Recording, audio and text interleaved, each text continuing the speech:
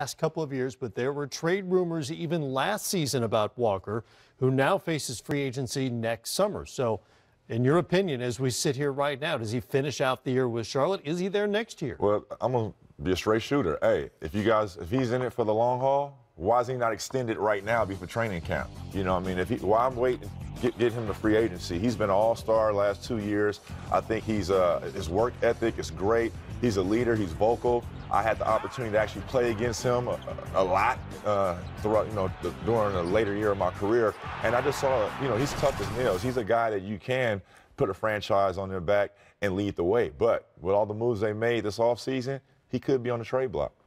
Yeah, it's going to be tough because I don't know that they necessarily want to trade him, but I think because they've made so many bad moves and signed some bad contracts. Cap situation is not great. It puts them in a bit of a pickle because I don't know that they have a lot of assets that are tradable. You got to hope that something happens positively this year with the development of Malik Monk. Does Frank Kaminsky, can he take another step? Will we ever see anything more out of Michael Kidd-Gilchrist? Cody Zeller this year, hopefully.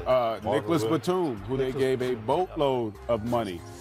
Can he somehow live up to that contract? So I think when you look at the totality of all the things they've done, it's put them in a situation where they now may have to part ways with their best player, smack dab in the middle of his prime, in order to have a chance to not rebuild, to start a rebuild. Right.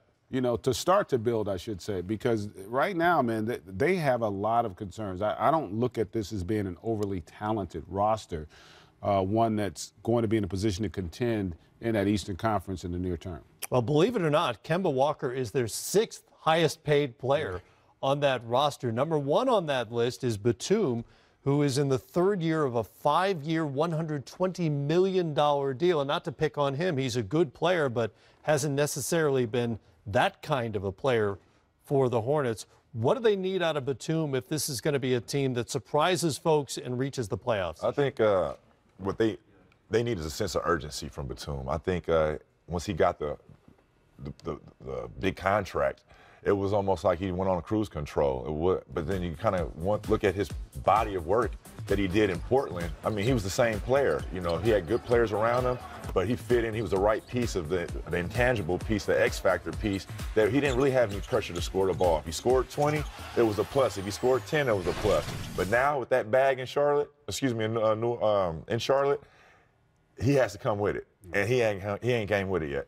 Well, the problem is, I think he is what he is. It's just you paid him to be something else. Right. You paid him to be an all-star caliber player, and I don't know that that's the makeup of him from a talent standpoint. He's a really good player. He's a complimentary player.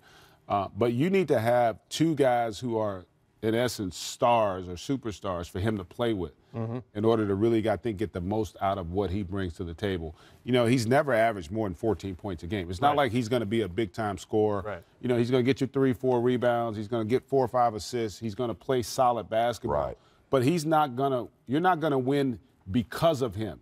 You can win with him, but you're not going to win because of him, and that's part of their problem. They don't have enough guys you win because of. They got one in Kemba Walker, and it's going to be interesting to see what direction they go in moving forward when you look at that roster. Well, Batum has always been sort of a Swiss Army knife kind of guy, even though he's French. But their second leading returning scorer at this point, with Dwight Howard no longer on the roster, is Jeremy Lamb, believe it or not, under 13 points a game. Scoring may not be Batum's primary skill, but will they need more scoring out of him this year? Yeah, with the roster makeup. And I think also they're hoping that they can get a big jump from Malik Monk. I do think that if that guy ends up panning out, I think now it changes everything for them because they do need somebody to complement Kemba in that backcourt that can be dynamic, that can go out and get 30 in a game. We don't know if that is where the ceiling is for Malik Monk right now. But we also know when you look at their roster, for the most part, he's the only guy that I could even look at and think could get there. Everybody else has kind of established who they are and where they're going to be. Kaminsky can get a little bit better as well. But he's the one guy that is, to me, he's kind of like the X factor because we don't know. Can he get to another level? Can he, get to a point where we're starting to look at him the way we look at Bradley Beal? We don't know that about him yet. And I think we're going to find out this season. And he was drafted for scoring. Yes. His scoring potential in the NBA. Yeah. I mean, I'm a fan of Malik Monk. I feel like he should not even slip to 10. I think he's right now in that J.R. Smith caliber type of player. Instant offense off the bench. You could start him. You could bring him off the bench, either or. I still think he's unproven to do it on a consistent basis. But I think he'll have the opportunity this year. Michael Jordan loves him a lot. Mitch Kupchak, you know, it wasn't his draft, but he's willing to work with other draft picks.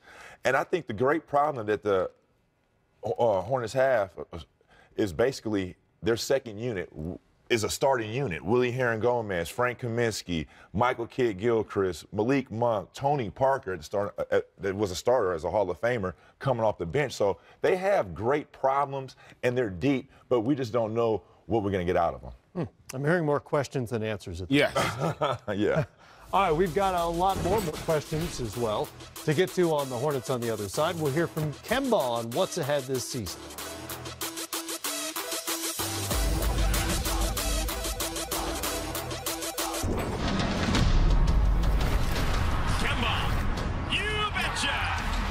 Feeling it big time. Kemba skating through the defense and scored. Look at Kemba Walker. Oh yeah, again.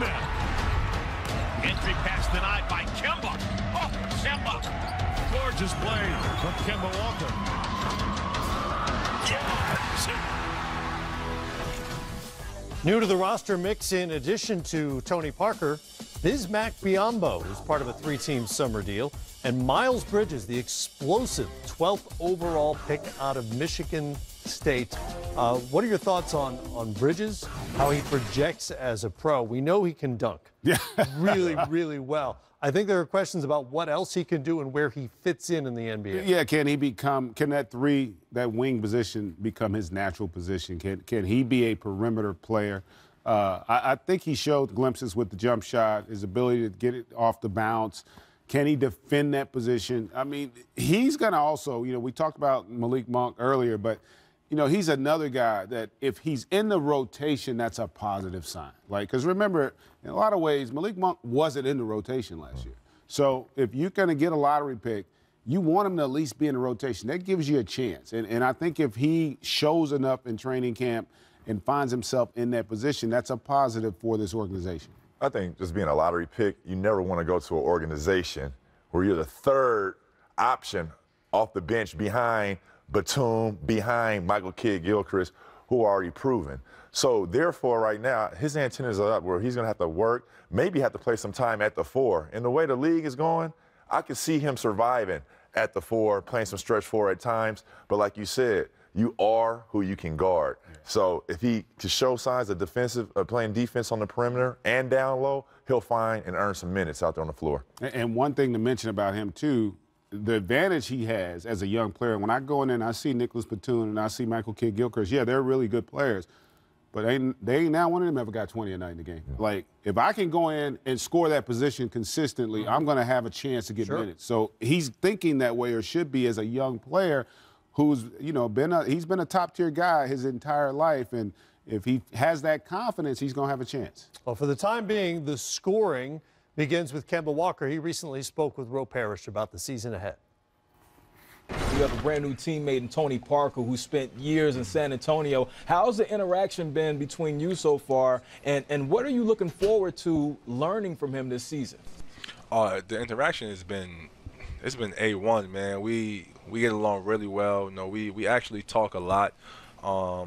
As far as me learning from him, I mean, anything he has to offer.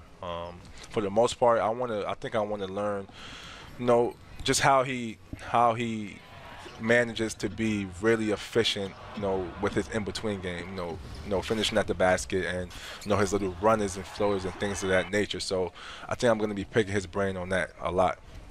Now, you talked about the runners. Of course, those are legendary. He did that when he was in San Antonio, winning championships. James Borrego also comes over, who's the new head coach. What has he established so far as the team's new identity? You know, I think for the most part, he established a very healthy, talkative culture. You know, he wants us to interact more, you know, communicate more, which is, of course, important in the game of basketball. You know, you have to communicate with your teammates, and you know, I think that's something that he really established early, and I'm really excited about that. I think last year that's what we lacked. You know, we didn't communicate enough. So this year, I think a lot of the focus is going to be on our communication and our camaraderie. So being a winner, you're going to have definite contributions. Now, Miles Bridges, that's your lottery pick. He comes in. He was impressive in Summer League. What have you seen from him so far that impresses you, and do you think he'll be able to contribute as a rookie? I think so. I'm a big fan. The thing that impresses me the most is his work ethic. You know, every time I come to the gym, you know, he's here. He's getting his work, especially for a young guy. You know what I mean? And another thing is, you know, when you tell him something, you know, he immediately tries to do it, tries to add it to his game, and I think that's really impressive. You know, you need young guys who wants to learn, who wants to soak things up, who wants to learn from older guys, and he's one of those young guys, and that's what's really impressive about him. So we see that LeBron has gone west. It appears to everybody that the Eastern Conference is wide open. What is it going to take for the Hornets to get back into that top 8 and make the playoffs? Yeah, we got to be consistent. We got to be consistent, man. Every night, you know, we have to know who we are. If we're losing, you know, we have to remain the same. If we're winning, we have to remain the same. And I think that's where TP comes in this year for us. You know, his leadership. You know, he's the vet. He's the oldest guy on that team, and he knows what it takes to win in this league. And you know, we're gonna be leaning on that man a lot. So, you know, I'm looking forward to learning from him and, you know, see what he has to offer to our team. So you have a new coach, a new general manager. Is there going to be a new contract on the horizon for Kemba Clutch? Is he going to be staying in the Queen City? What's going on? I hope so. I think so as well. So I don't know yet, but you know, gonna go through this season. I'm gonna play my butt off just like I do each and every night. And you know, whenever the time comes, you know, we're gonna get it right. That is the question, isn't it? Coming up, what the Hornets were up to this summer, including trick shots from Jay Triano. Nice. That's nice. That's Canada deep. That's what that is. Plus, we'll hear from the starters when we come back.